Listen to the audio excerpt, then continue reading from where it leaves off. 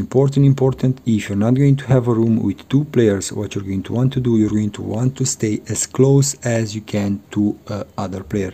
The important thing is for you to collaborate with other players. Don't forget about these things. The toolbox is really important because it will automatically repair the door with 1% for each second. Now, really important skills over here for the door. You're going to have the emergency bell. Welcome, we're going to check out Grey World over here on Idle Games TV. Now in this game you're just going to need to survive, that's it. Probably you have played similar games, it's not going to be that hard. You're going to have different kind of characters over here, you're going to be able to level them up, but first you're going to need to unlock them with some gemstones that you're going to get by playing in the campaign.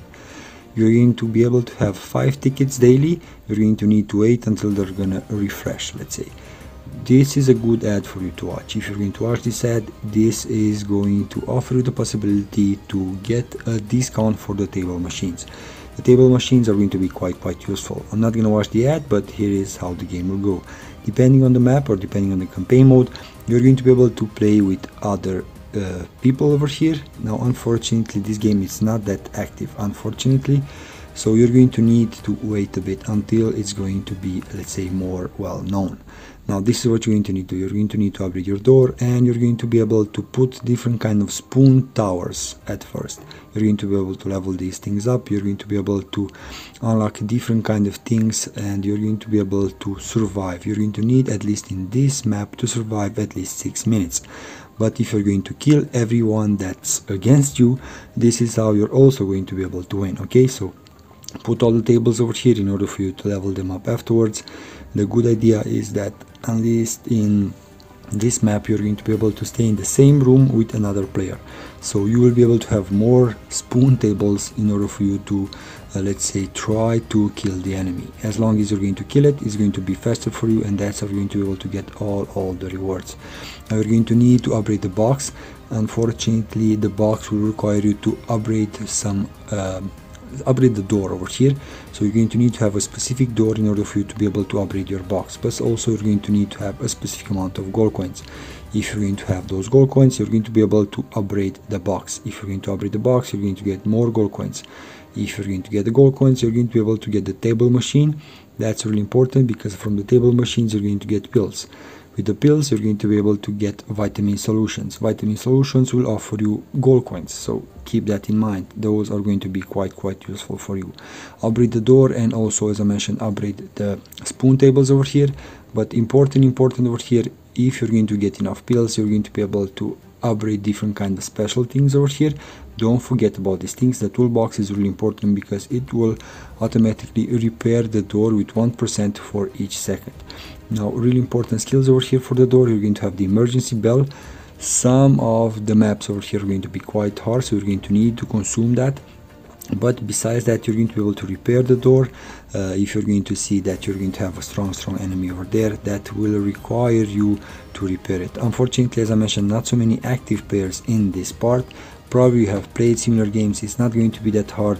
Just farm as fast as you can. If you see that you're not going to be able to move to the next zone, what you're going to need to do, you're going to need to farm the previous map in order for you to get enough of those resources, in order for you to upgrade the main character or upgrade different kind of other things in the laboratory. I'm going to show you afterwards.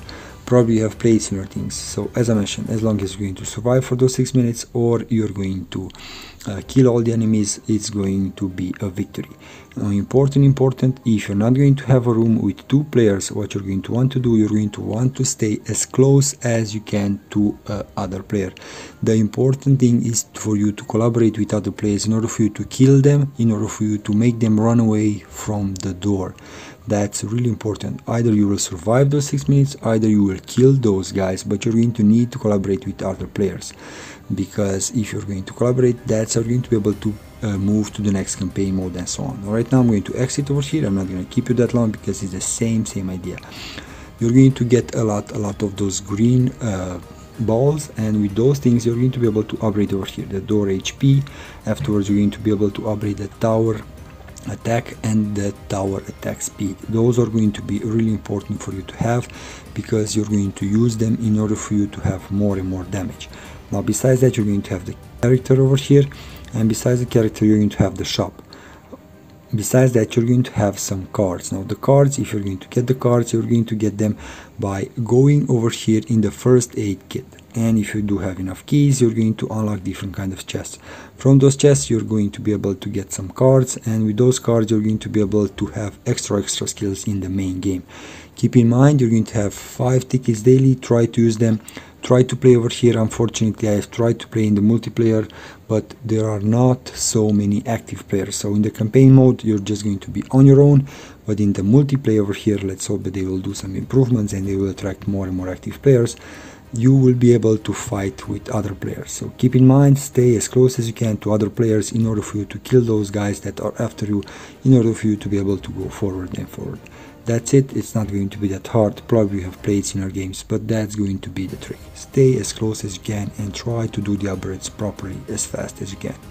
Until next time, be safe. Bye.